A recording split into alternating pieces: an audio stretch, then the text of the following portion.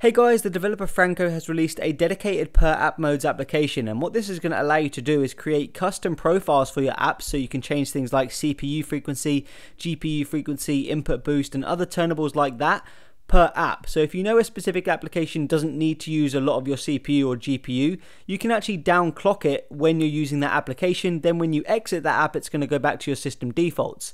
With this, you can actually save yourself quite a bit of battery life, and I'll show you an example of that a little bit later on in the video. There are some requirements. You do need a rooted device. You also need to be on a device running Android 4.0.3 or later. You don't specifically need Franco kernel to use this. You can actually use the stock kernel or any other custom kernel. So yeah, let's go ahead and check it out. The first time you open the application, you'll be greeted with a welcome screen and a small tutorial. You can also choose to skip that if you don't want to, otherwise swipe from right to left and it'll tell you basically how to use the application and where it's probably best to use it. So it's very user friendly, it's a very easy and intuitive UI. You can just keep going through these and then you're ready, let's get started. So boom, we're into the application, let's go ahead and check it out. So we've got 4 different options in this pull out drawer here: applications, create, custom paths and manage. If we tap into applications, it gives you a list of all your user applications you have installed. You can also choose to show system apps as well. If we scroll down, you'll notice a really nice animation as the apps load in, and just this whole application is really well made and really smooth, as you'd expect from a recognized developer like Franco. Pulling this drawer back out, we'll go into create, and this is where you'd go to actually create the custom profiles for your different applications. You can see all the kernel turnables right here.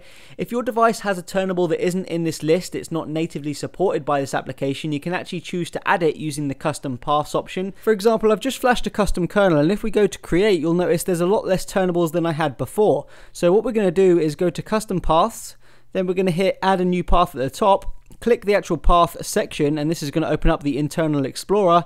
Now you need to find the path where the turnables actually are. So that's system, devices. This one's kind of a big list, but it's right at the bottom. We need to find system again. Here we go, system, CPU, CPU frequency, elemental X, and here they are. Here are the different turnables you can now add. So for example, if you want to change sampling rate, you can click sampling rate. You can call it anything you want, but it's probably best to call it the sampling rate. There we go. Hit fire it up, and that's it. It'll now be available for you in the create list, and you can see it right there. And lastly, we have manage. This is where you can go to either edit or delete your profiles, and you can choose to backup or load your modes as well. So yeah, let's go ahead and try this out. Okay, so I'm going to go ahead and create a profile here for Flappy Birds, because I know that game doesn't need a lot of CPU or GPU to run smoothly. So I'm going to change the CPU all the way from 2.2 gigahertz or 2.3 gigahertz to 652 megahertz. We'll also change the input boost to 0, the maximum GPU frequency to 200, and the hot plug load threshold to 99, so it doesn't turn on a lot of the cores. Hit save there, call it Flappy, call it whatever you want really, and go into applications. Now we need to find Flappy Birds to actually apply it to. So there we go, Flappy Bird, choose Flappy, that's it. And we're just going to go ahead and open up the system monitors to show you what the cores are doing normally. You can see when I touch the screen it jumps up to 1.6 gigahertz. And now I'm going to go ahead and open up Flappy Birds. Give it a second, you should see a toast that says, there you go, per app mode applied. And now you'll notice it's not going to go above 653 megahertz. Let's go ahead and play the game.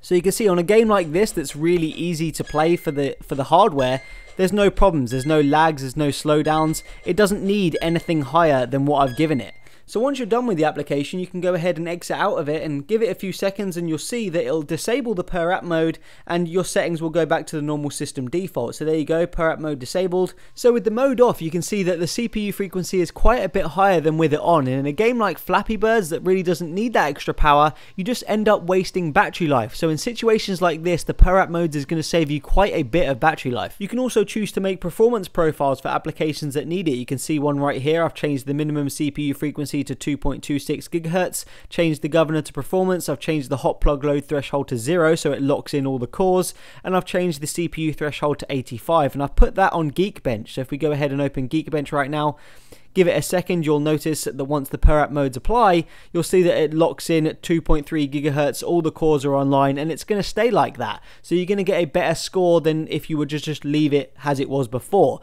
And you know, you don't have to be quite as dramatic as that, but you can have it quad core for certain games if you want it to be, make them perform better. So there you go guys, that's the per app modes from Franco. I hope you guys enjoyed it.